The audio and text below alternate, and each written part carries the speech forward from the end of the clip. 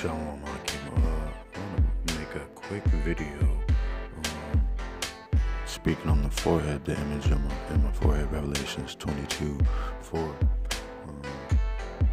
Basically, I had a dream way before I took the picture, and it was YAHAWASHI.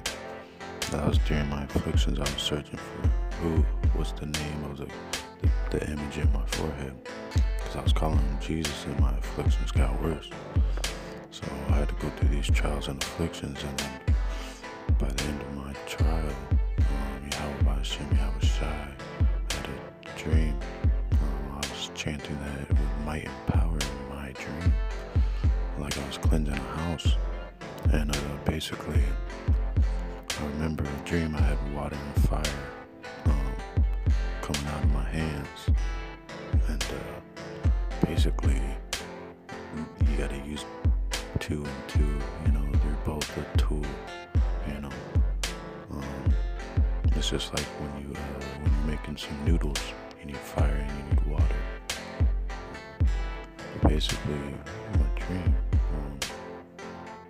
I seen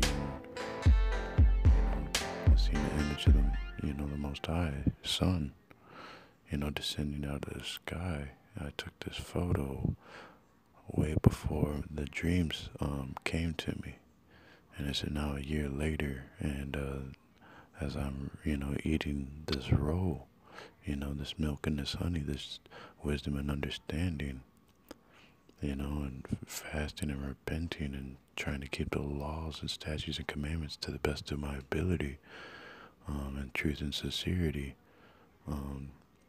to save souls, because a true witness delivers souls, but a false witness,